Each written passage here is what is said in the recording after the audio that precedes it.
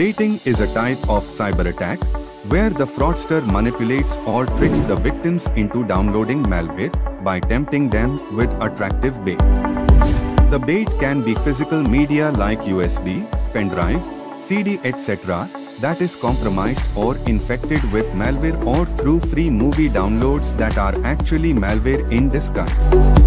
Additionally, the fraudster may label these physical media devices with some popular company logos, etc. to make it look authentic.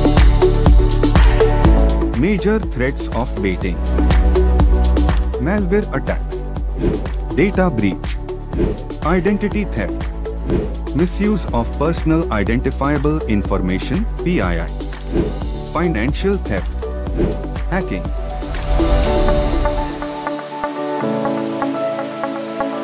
Do not make use of the abandoned physical media like USB, pen drive, CD, etc.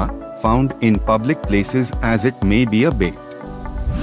Do not make use of the freely distributed physical media on the pretext of promotional drive or advertising. Always ensure to scan the pen drive before use. Ensure to format the pen drive being used for first time and disable the autorun.exe.